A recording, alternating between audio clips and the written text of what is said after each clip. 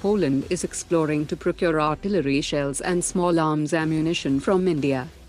The first flight of Saras Mark2 is expected in December 2027, and 2 prototypes would be made to speed up the certification process. The Indian Air Force has called for industrial collaboration to develop a cutting-edge real-time wearable in-flight health monitoring system for its pilots. Airbus plans to bolster its sourcing from India to $2 billion per year by 2030, which is a jump of almost 43% from the current levels. India has expressed interest in Israel's advanced Barak-MX system, which represents the latest evolution in Israel's Barak family of air defense systems.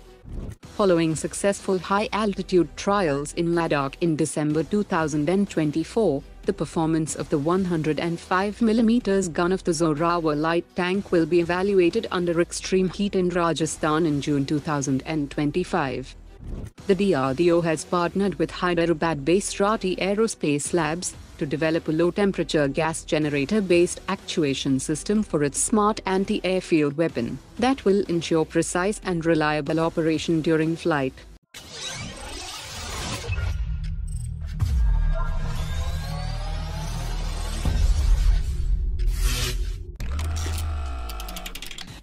Nearly 3 months after announcing F35 clearance to India, no formal offer has materialized, and the Indian government's latest move to procure 114 Rafale fighters under a government-to-government deal with local production signals a closing window for American fighters in India's arsenal. The Rafale might well be the last foreign fighter jet that India will acquire, potentially ending any prospect of the Indian Air Force operating the American F-35A.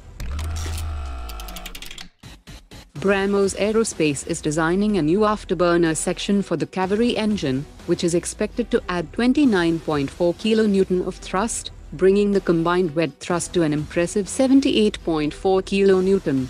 The 84 kN General Electric F404 engine loses nearly 8% of its thrust in Indian conditions, resulting in an effective thrust of around 77.3 kN, while the Kaveri engine, being a flat-rated design, will ensure consistent thrust output even in India's hot and humid climatic conditions, which means that the Kaveri engine with new afterburner would effectively match or even surpass the performance of F404 in Indian operational environment.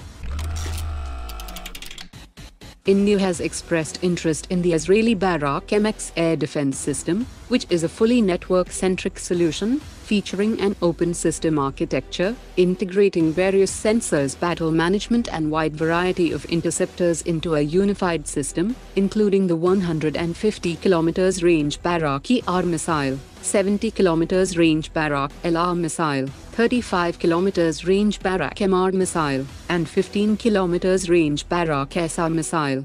It features a sophisticated weapon control system, which creates and manages a unified multi-sensor aerial picture, coordinates force operation networks, and manages launch arrays, thus facilitating rapid response to emerging aerial threats. Today's top 3 comments.